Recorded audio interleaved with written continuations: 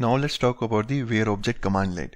The where object commandlet can be used to select objects having particular property values from the collection of objects that are passed to it.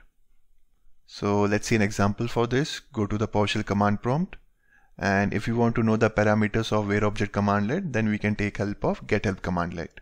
Type get help, write where object, hit enter, and here we can see where object supports property parameter, value parameter, input object parameter, and so on.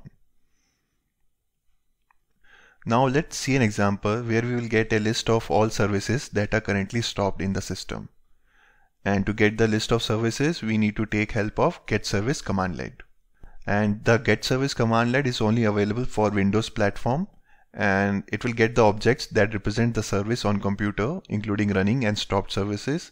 And by default, when getService is run without parameters, all local computer services are returned. So type getService,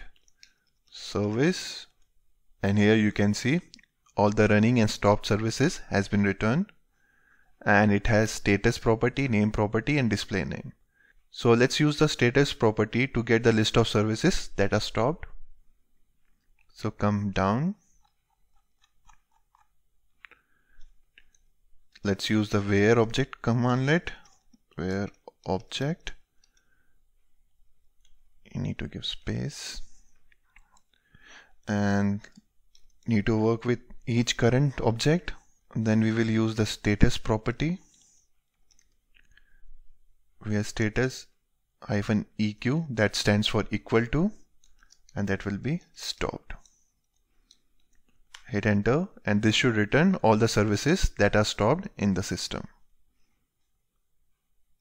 This command here gets the list of all services that are currently stopped, and the $_ automatic variable represents each object that is passed to the where object commandlet.